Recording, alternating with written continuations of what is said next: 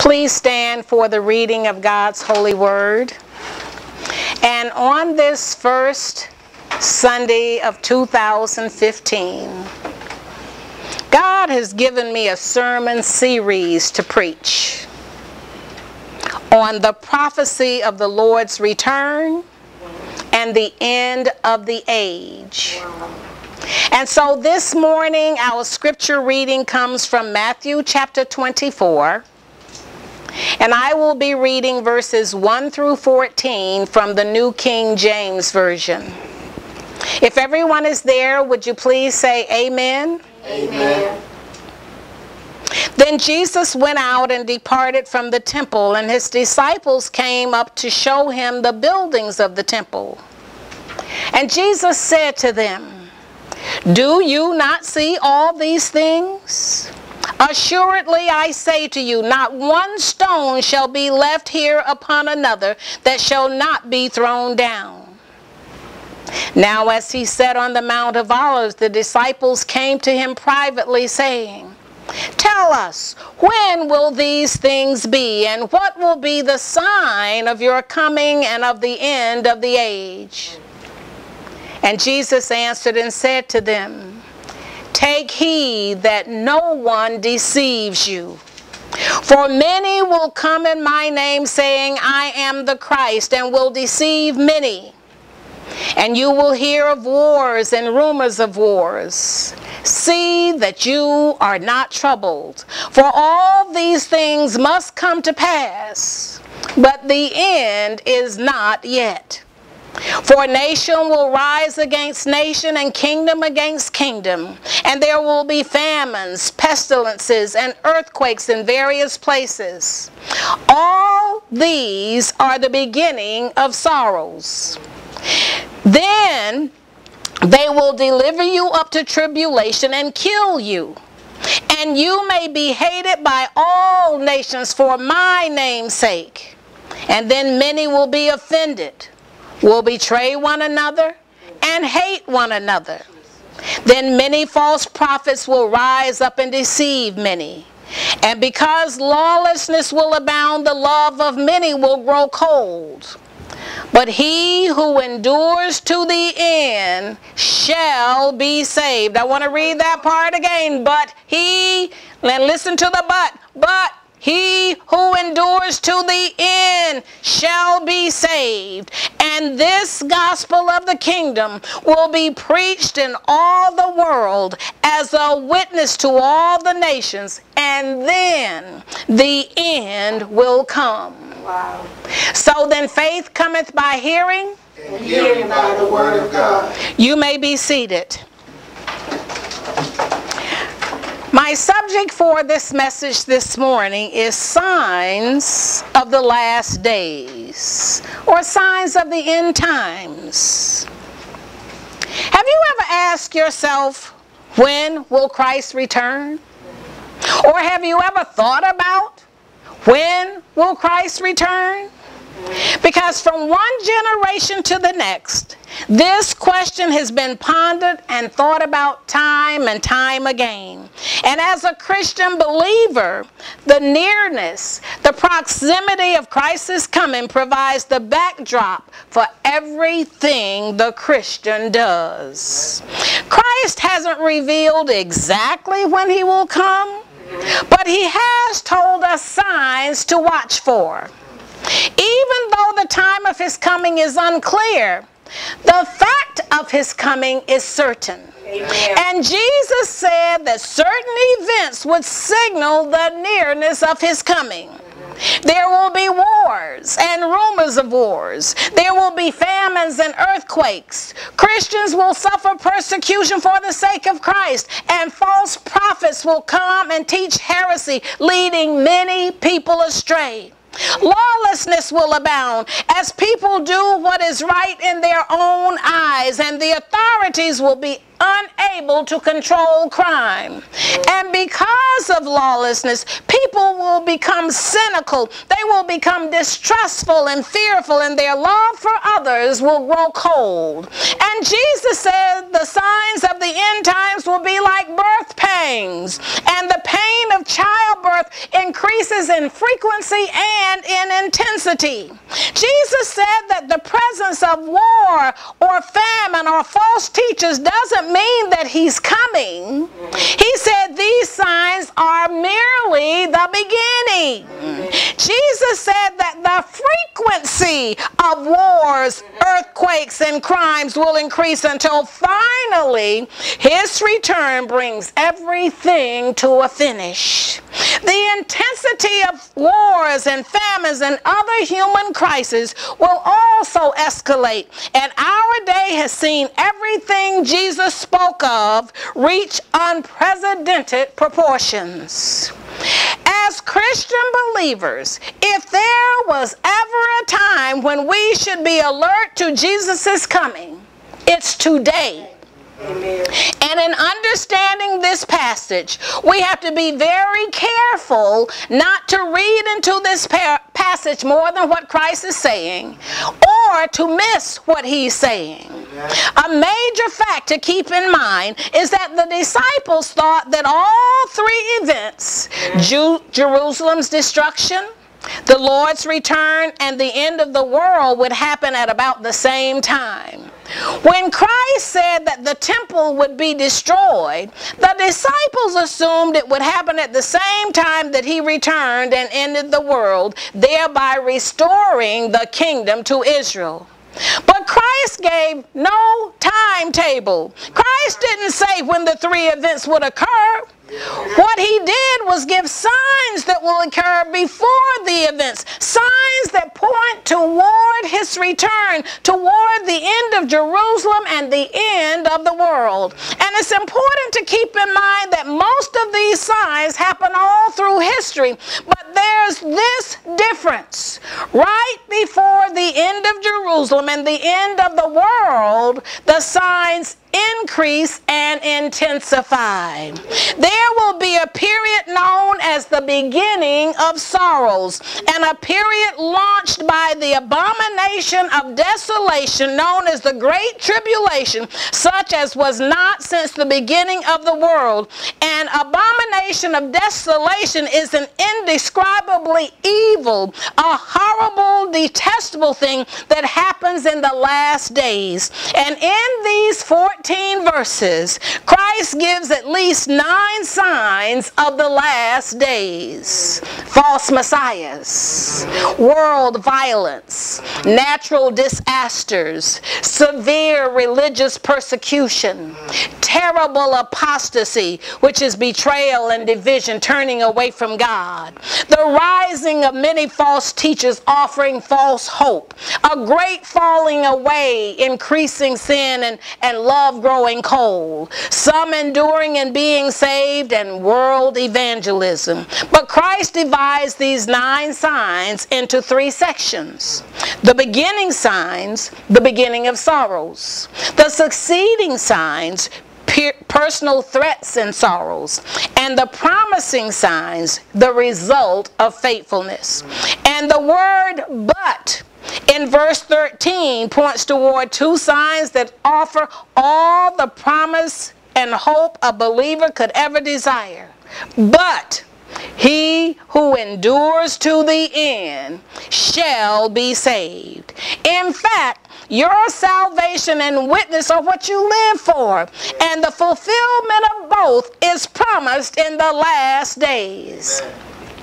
Verses 1 through 4 says, Then Jesus went out and departed from the temple, and his disciples came up to show him the buildings of the temple. And Jesus said to them, Do you not see all these things? Assuredly I say to you, not one stone shall be left there upon another that shall not be thrown down. Now as he sat on the Mount of Olives, the disciples came to him privately, saying, Tell us, when will these things be? And what will be the sign of your coming and the end of the age? And Jesus answered and said to them, if you're listening, say amen. Amen. Take heed that no one deceives you. It isn't the outward appearance that makes an object acceptable. It's what's on the inside.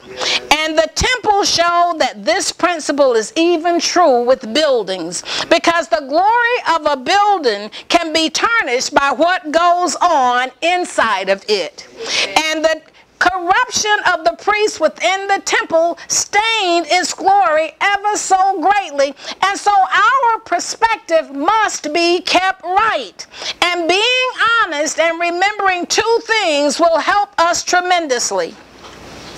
First, not too many years from now, all the glory and magnificence of a building, if they are not destroyed by war or catastrophe, will deteriorate and waste away and will lie as dust.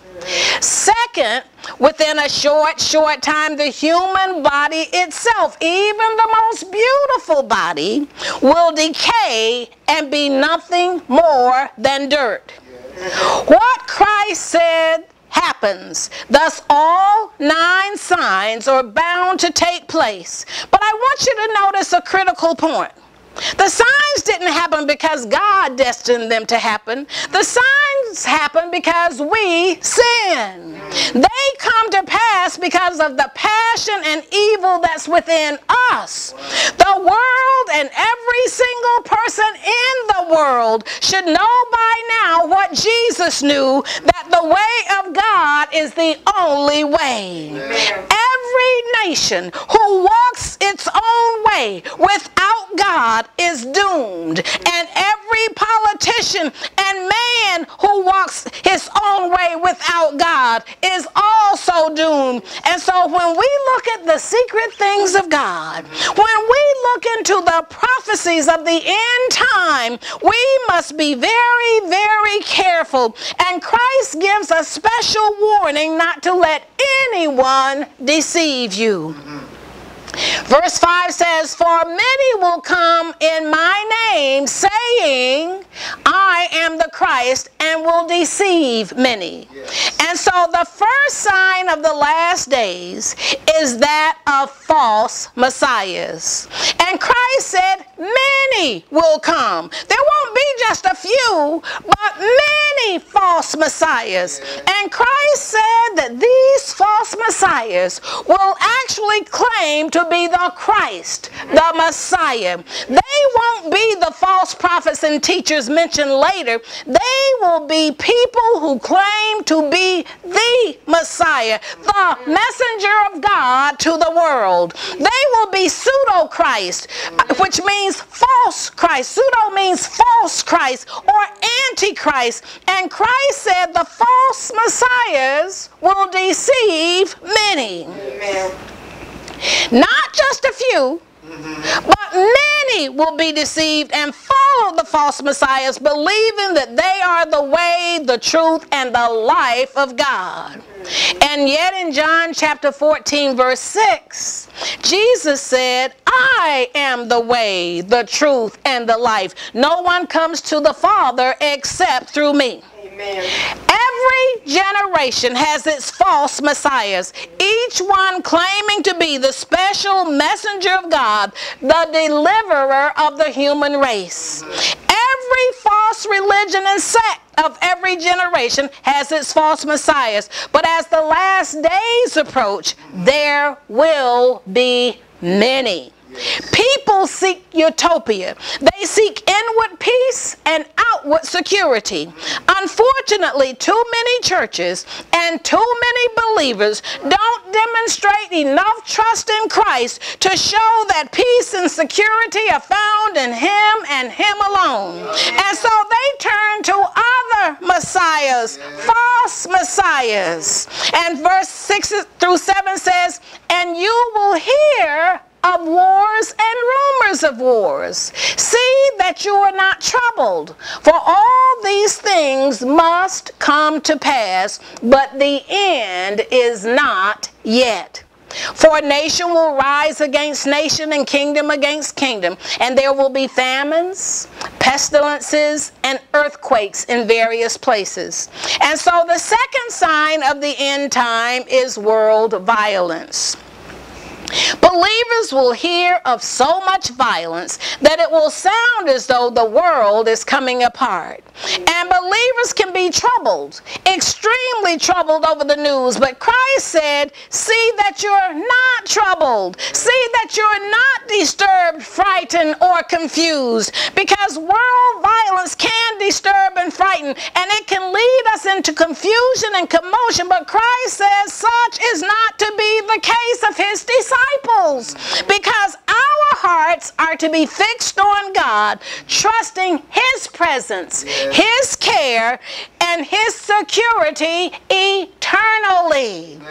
And Christ said, world violence must come to pass. But violence doesn't happen because God wills or destines it to be.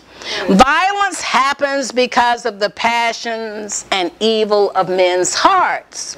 World violence can so dominate the news that we're led to believe that the end is at hand. But Christ has warned us that the end is not yet. Christ had just said, take heed that no one deceives you. All the violence that's been mentioned thus far deals with the violence that men hear about. But the fact of the violence is given in verse 7. For nation will rise against nation and kingdom against kingdom. A critical point that I want you to notice is that God doesn't cause violence. It's the passion and evil of men that causes violence. So who causes violence? Passion and evil of men. Yes. Besides, as believers, our hope is not in this world, and neither is our real citizenship. Where's the believer's citizenship? Amen. Our hope and our life are in God and in heaven. And if God wasn't in heaven, then we would have no reason to have hope in heaven. Therefore, we're not to fear men and world events, because men and world events can only take our lives, not our souls, because our lives are in God's hands even to the end of the world. Verses 7 through 8 says, for nation will rise against nation and kingdom against kingdom, and there will be famines, pestilences, and earthquakes in various places. All these are the beginning of sorrows. And so the third sign of the last days is natural disasters. And 3 disasters of nature are mentioned in particular: famines, pestilences, and earthquakes. In the last days there will be terrible famine, and hunger can cause unbearable pain and terrible evil. And it's graphically described by Scripture. Lamentations chapter 4 verses 9 through 10, and I want you to listen just to what hunger can do for you. Those slain by the sword are better off than those who die of hunger. For these pine away, stricken for lack of the fruits of the field. The hands of the compassionate women have cooked their own children.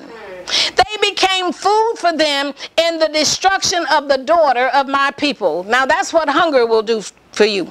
Pestilences are deadly epidemic diseases like Ebola that we're experiencing now, and even the flu. Whereas the rich man can sometimes escape famine by purchasing food at any price, they're helpless against pestilences or plagues, because death by disease and other natural causes show no partiality. Pestilence will also be one of the terrible sufferings at the end time. And then there are earthquakes and unbelievable destruction. And death is sometimes caused by earthquakes. And during the last days of the earth, earthquakes will occur in many places. Has anybody seen this already? Yes. Famines, pestilences, and earthquakes, all of these are the beginning of sorrows. And the beginning of sorrows is like the beginning of birth pains. It's like undergoing the labor of childbirth that involves hard physical effort over a long period of time.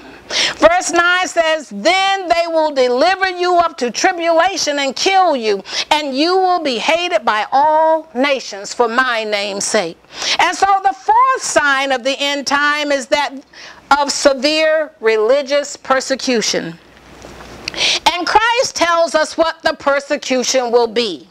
And it will be affliction, killing, and hatred by all nations.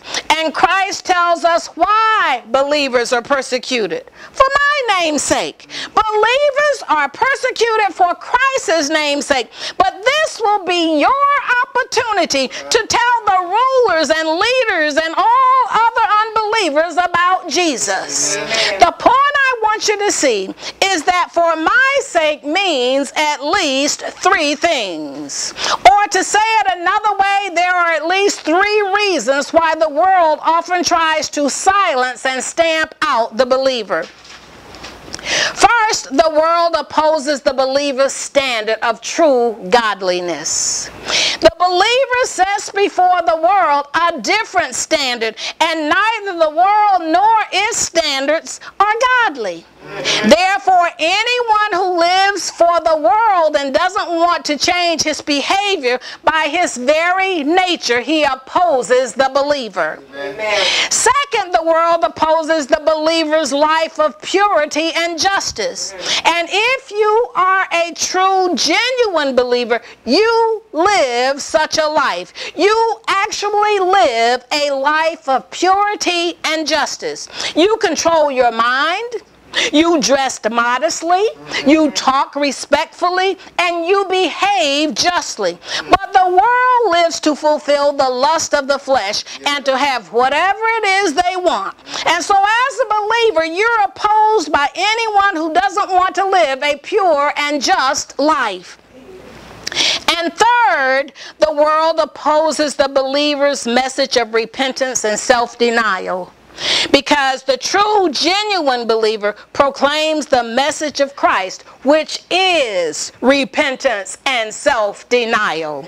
And few people are willing to change. Few people are willing to repent to the degree that self is totally denied. Most people, even religious people, oppose the idea of giving all that you are and all that you have. But I want you to notice the words, hated by all nations, because this definitely points to persecution. The believer will be persecuted all around the world, and Christ is looking to the persecution that will be launched against his followers across the centuries, persecution that in the end time will be intensified. Verse 10 says, and then many will be offended, will betray one another, and will hate one another. And so the fifth sign of the last days is terrible apostasy and betrayal and division. The act of rebelling against, forsaking, abandoning, or falling away from what you have believed. And Christ says many will be offended. Many will fall away. Persecution will cause droves of people to turn away from professing Christ. And that's because they don't know Christ. Not really, not personally, and not inwardly. They've only professed Christ with their lips. They haven't trusted Christ with their hearts. They haven't denied self or lived sacrificially. And neither have they given or served to meet the needs of the needy and of a dying world. They only know the comfort and benefits that rub off from being in church and in associating with the genuine believer. They know nothing at all about the call of God to share in the sufferings of Christ. Consequently, when the fiery trials come, they have no idea as to what it means to deny self and to die daily, every day for Christ. They have no clue as to what it's all about, and they have no inward desire or strength. Actually, they have no real reason to stand firm because they are offended, and so they fall away. Matthew chapter 13 verse 21 says, but since they don't have deep roots, they don't last long. They fall betray as soon as they have problems or are persecuted for believing God's word. But I want you to notice something else. Every generation has some apostasy. Some people who have professed Christ turn away from Christ. They fall away from Christ. They fall away from what they believed. And so what Christ is saying is that in the end time, apostasy will increase. It will be intensified. More and more people will just turn away from Christ. That many will be offended by the persecution that comes, and they shall fall away. Christ said many will betray one another. Again, in the end times, telling on others, betraying people will intensify. Neighbor will turn against neighbor.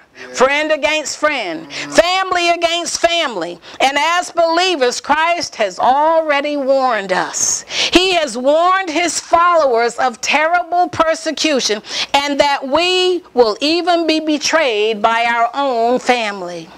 The difference in what Christ is saying now is that his stress is upon the end time.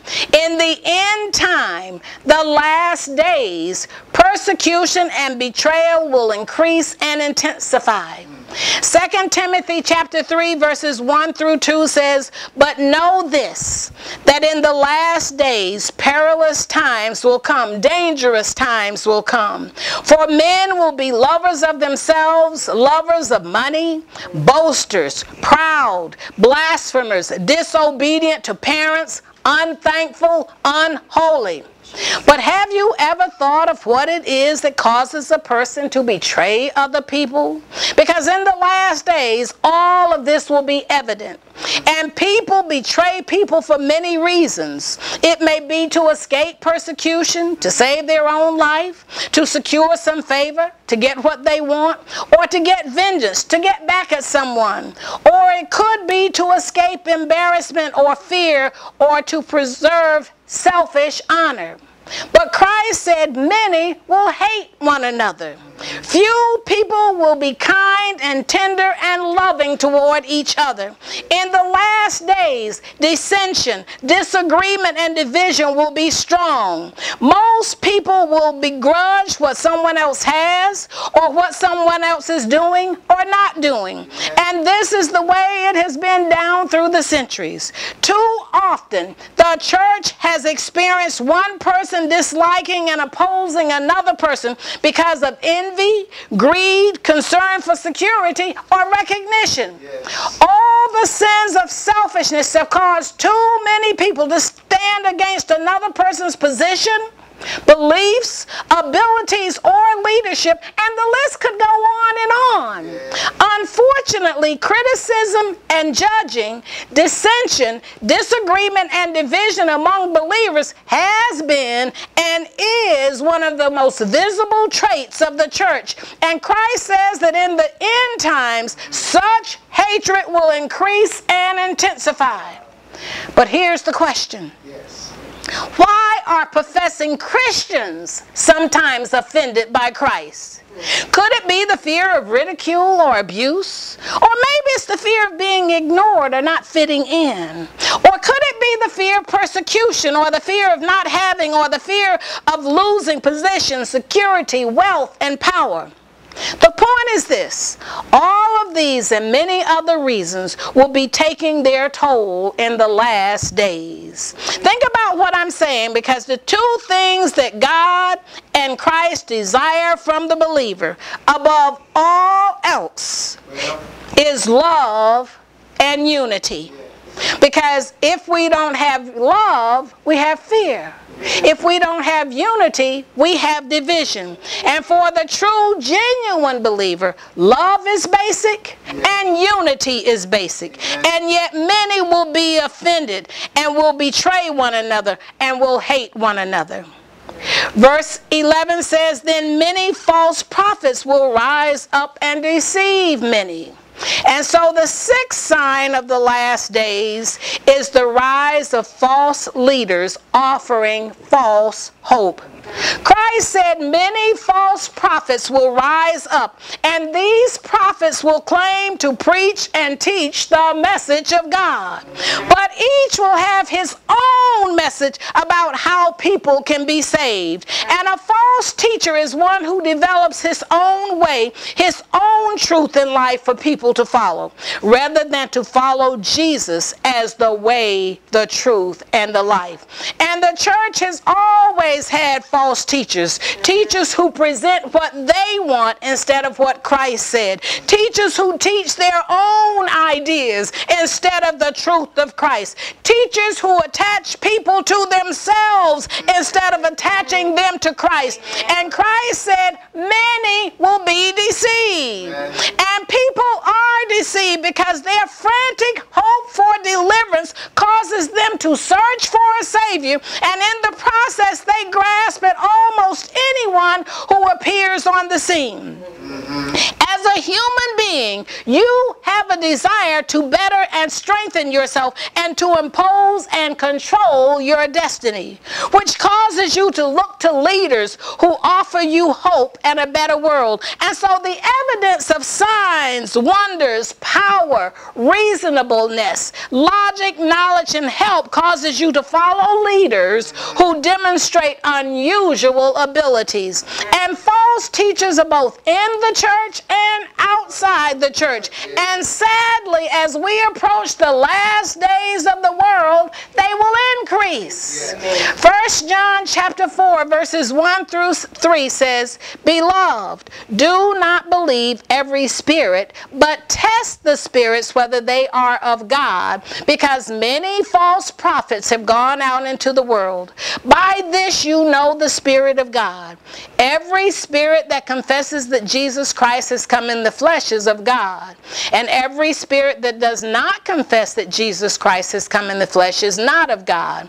And this is the spirit of the Antichrist, which you have heard was coming, and is now already in the world." If you are a true, genuine believer, you know how to pray.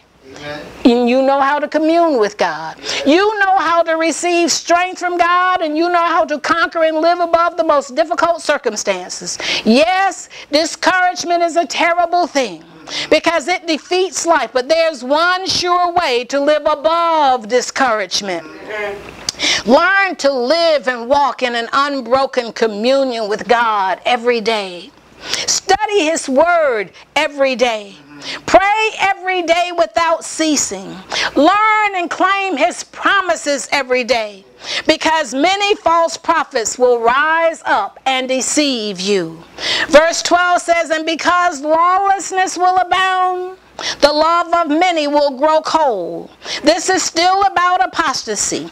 And so the seventh sign is a great falling away. Sin will increase, love will grow cold, and lawlessness will abound. And lawlessness, sin, and wickedness is always present, but there are times when it just seems to multiply and overflow. And in the last days of world history, it will also run wild, and the love of many will grow cold.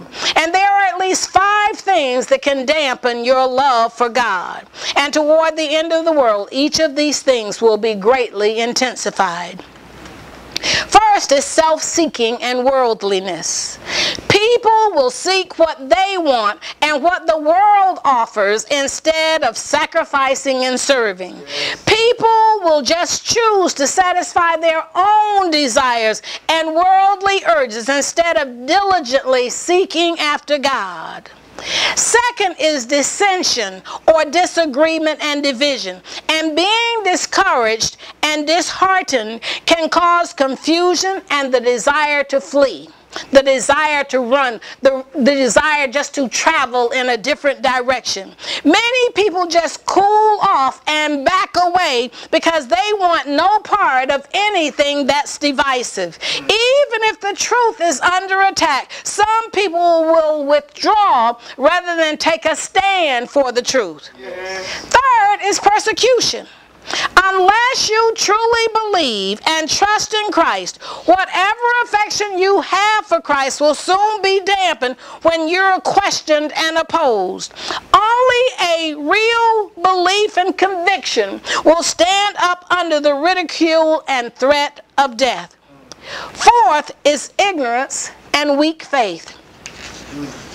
Some people people go through a dampening of the spirit and affection simply because they can't understand why God would let such trials happen to them. And it's because there's no true understanding of man's sins and death.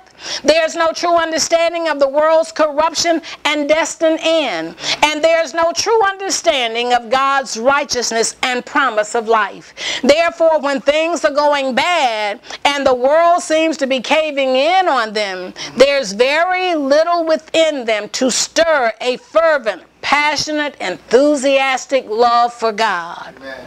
Fifth is lawlessness and immorality. Being around a crowd of people that live lawless and immoral lives will cause many people to lose their love for Christ and turn away from Christ. Revelation chapter 3 verse 16 says, "Because you are lukewarm and neither cold nor hot, I will vomit you out of my mouth." Christ warns the believer who lets his love grow cold. Verse 13, here we go. "But he who endures to the end shall be saved." If you want to be saved, if you want eternal life, then you don't quit on God. Amen. Thus, the eighth sign is that of enduring and being saved. What I want you to get is that Christ is talking to his disciples. He's talking to believers. And so his promise of being saved is bound to mean the salvation of the soul in the last days. It couldn't mean the safety of human life, because Christ has already said that some will be killed. Thus, the believer who stands firm through persecution and hatred, through betrayal and division, and through false teaching, deception, lawlessness, and immorality, and you keep your fervent, passionate, enthusiastic love for God, you shall be saved. Amen. Very simply, he who endures to the end shall be saved. Verse 14 says, "And this gospel of the kingdom will be preached in all the world as a witness to all the nations, and then the end will come." Thus, the ninth sign is world evangelism. And Christ says 5 very significant things. First, Christ says his gospel is the kingdom. But what kingdom? The kingdom of God that is spiritual and eternal. Second, Christ said his gospel is unstoppable. This gospel of the kingdom will be preached, and no amount of trouble and failure can stop it from being preached. Neither will severe persecution or terrible apostasy. Neither will false teachers, nor multiplied lawlessness, nor the love of many growing cold. Nothing will stop the truth of the gospel from being preached. God's glorious word of grace will force its way over land and sea, no matter what the strength of the storms and bodies may be that oppose it. Third, Christ said his gospel will be triumphant. This gospel will be preached in all the world. The gospel which has come to you, as it has also in all the world, and is bringing forth fruit, as it is also among you since the day you heard and knew the grace of God in truth. The very tone of Christ's words point to the same sign of world evangelism. It points toward the end of the world. The uttermost part of the earth will be privileged to hear the gospel before the final appearance of Christ. I think that's a hallelujah. Hallelujah. Fourth, Christ said his gospel is a witness. This gospel will be preached as a witness to all nations. The gospel as a witness is proclaiming the truth and the will of God for us. The gospel as a witness reveals the truth about us and our world. The gospel as a witness tells us where we came from, why we're here, and where we're going. The gospel as a witness witness tells us what we've done, what we're doing, and what we should do. The gospel as a witness tells us why we are as we are, why we do what we do, and why we should do as God says. The gospel is a witness bearing testimony either for us or against us. The gospel is called a testimony. Amen. 1 John chapter 5 verses 11 through 12 says, and this is the testimony that God has given us eternal life. And this life is in his Son. He who has the Son has life. He who does not have the Son of God does not have life. The gospel witnesses for you that you believe and are saved, or the gospel witnesses against you that you don't believe and are condemned. Mark chapter 16 verse 16 says, he who believes and is baptized will be saved, but he who does not believe will be condemned. Fifth, the end shall come when and only when the gospel has been preached in all the world. But I want you to notice something that's often overlooked. Christ doesn't say the gospel will convert the world. Don't we want the world to be converted? But that's not what God said. He said the gospel will, he didn't say that the gospel will be converted before the end comes, but rather the gospel will be preached to all the world before the end comes. All the world will not respond to the gospel, but all the world will hear the gospel. Christ does, however, give some indication of the results to expect from preaching the gospel. He said, for many are called, but few. He didn't say many are chosen, few are chosen. None of us know when the last day will be. But there is one question I want to leave with you today.